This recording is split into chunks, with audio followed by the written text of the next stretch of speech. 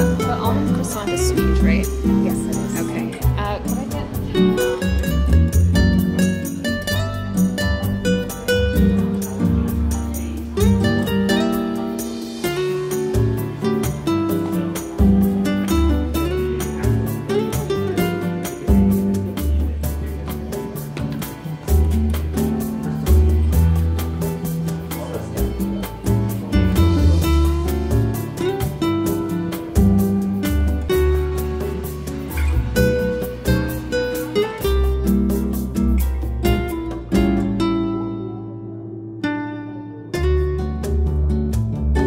Alrighty, hello, welcome to this drawing date, little sketch with me, draw with me video. Yeah, so this was a really cool, fun idea that I had seen a couple other YouTubers. Specifically, I was inspired by Chris Hong. She has a channel where she just does like random art stuff, but also she goes to cafes and things sometimes and just draws, and it's really nice and really cute. And so I wanted to attempt, doing the same thing. So here I'm just kind of finishing up what I was working on those like loungy seats where I was sitting before the booth. Yeah, I have this like one girl that I just found on Pinterest. I liked her outfit and her vibe. I'll put like the finished drawings on the side here. So this is the finished, the one that my hand is covering right now. And then, yeah, this is the one that I'm working on right now currently. All of the drawings that I'm doing are from Pinterest, and that's typically what I do when I sit down to draw, among other things. If you saw my figure drawing sketchbook idea video. Yeah, for this video, all of these are just from Pinterest. My feed is typically populated with a bunch of different interesting references, so I like to pull from that when there's not really people to draw, or like the atmosphere where I'm drawing isn't super great for drawing people. Like, it would be awkward if I was like, trying to look at people in the room.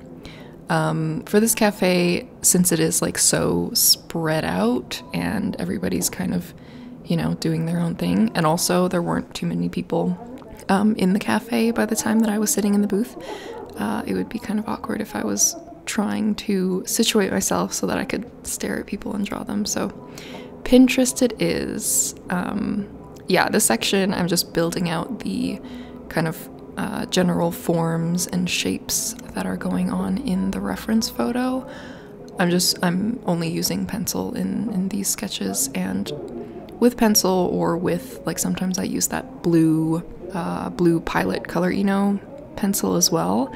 I like to block in major shapes, and particularly like looking at like shadow and light in an image. If the image has like very specific blocks of shadow versus light, that usually is a good way to inform like how the structure of the shape will form, if that makes sense. Yeah, when I'm sketching, like especially a body, everything kind of needs to be proportionate to each other, like if the head is too big, or like a limb is too big, or the hands are too big or too small, it can just kind of throw off the whole thing. So me blocking in lightly at the beginning is just very much like, I don't know, paying attention to the shapes of the body and the proportion, and making sure that I don't look too closely in one area.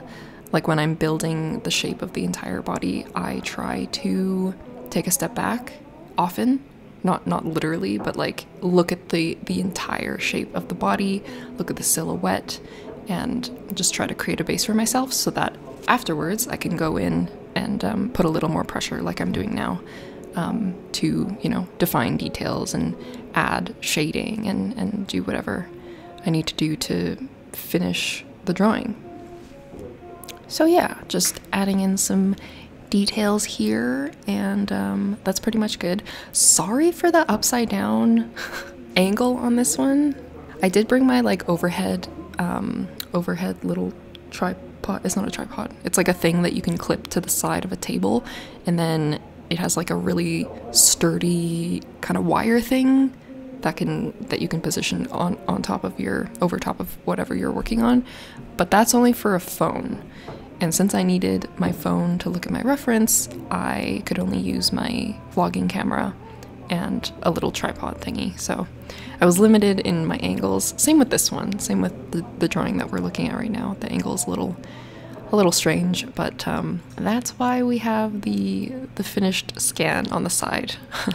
Hopefully that's helpful to see the finished piece beside the process of me actually making it, especially in this awful angle. Yeah, so moving on to this next drawing, I'm drawing a model. What is her name? One second, let me look it up. So yeah, the model's name is Sheena Novalinga, and she's Inuit, so that's cool. I didn't know that, because Inuit is primarily Canadian, I believe. But yeah, she's an indigenous like influencer, creator, model, whatever. And I saw her like little videos of her getting her like traditional face tattoos, and I don't know, she's so cool, and I like her, so I wanted to, I ran into a portrait of her on Pinterest, so I decided to draw her. Whenever I draw like super straight on portraits like this one, where like the face needs to be super symmetrical, something about it, I don't know, feels like off for me. Not off, but like I feel like I need to put in extra effort. Maybe that's because like I typically draw like three-quarter view faces, which is such a artist trope. But yeah, I don't know. I feel like I have to put extra pressure on myself because I'm trying to make the face mostly symmetrical, or maybe like, I don't know, if one side of the face is off, then it looks very off. One thing about drawing like faces and people and bodies is that like it needs to be pretty much like spot on for it to look right, you know? I feel like people, or like just humans, whatever, you can realize something is off based on like looking at something with things that you see all the time. And like humans, we see each other all the time, you know? We see faces, we see ourselves in the mirror, you know? We're experts on what a face should look like, what a body should look like, just like anatomically wise. And I feel like maybe that's partially what happens with like uncanny valley stuff, where things look almost human but not quite. Or like if you've ever seen a drawing or done a drawing yourself that, you know, you drew a face and like it's technically fine, but something's off about it and the face just looks a little weird, you know?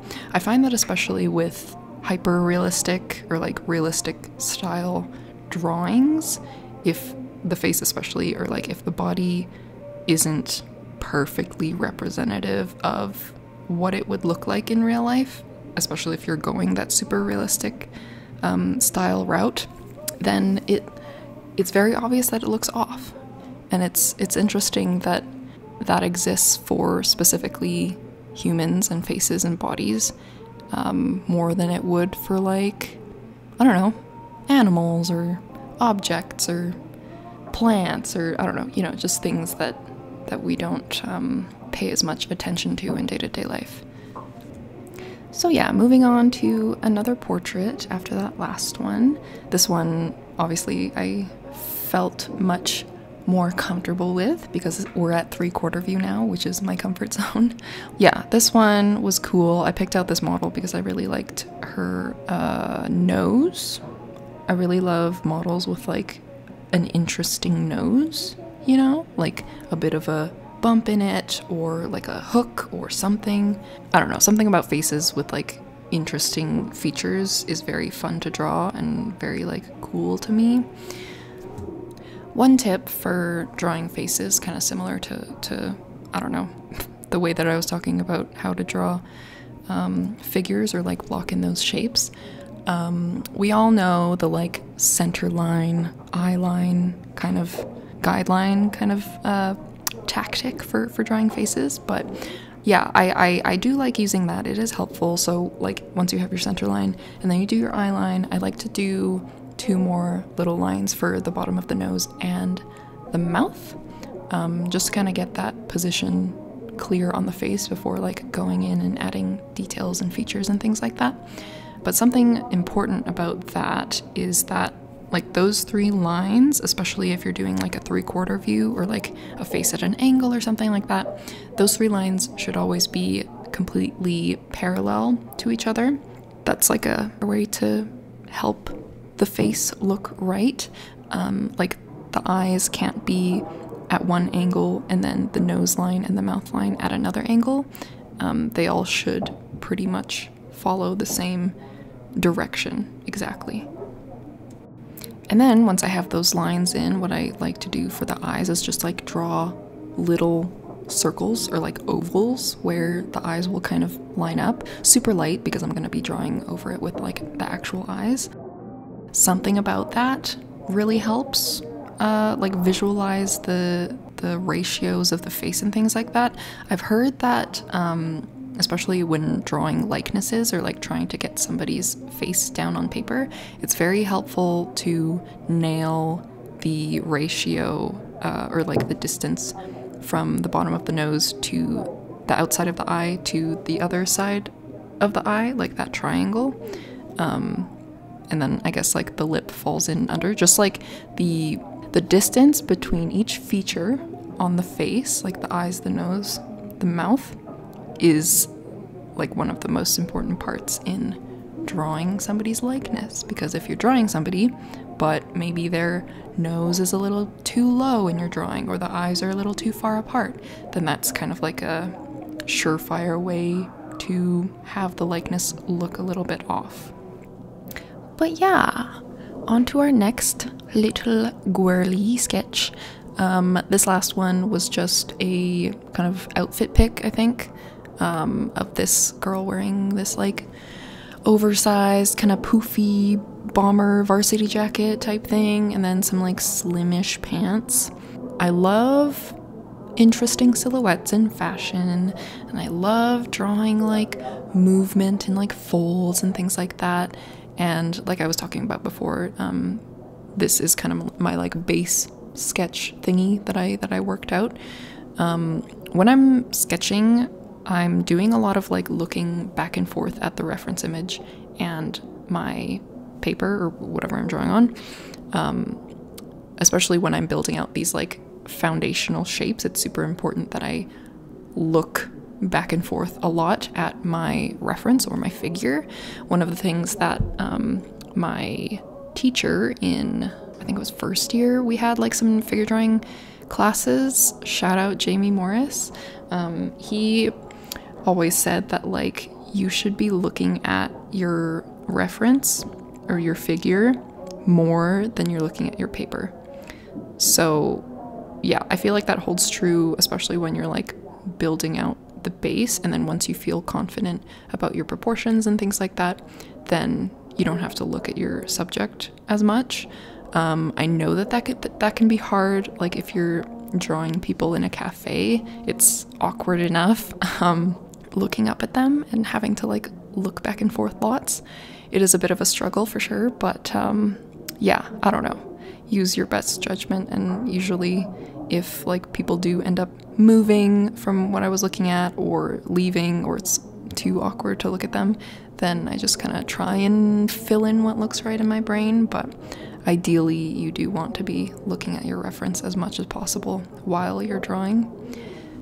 And yeah, I don't know, I'll always be an advocate for like drawing people around you. I feel like especially in like a cafe setting or like somewhere where maybe people won't be sitting for too long, or they order their coffee and then they're gone, it just kind of trains you to, you know, learn how to draw quickly and take in as much observation of your figure and what you're looking at as fast as possible, and then getting it down on paper.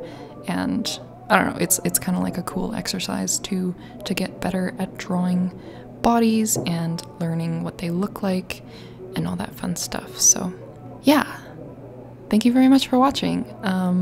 That's all for this video. I hope you enjoyed that, and I will see you guys in a bit.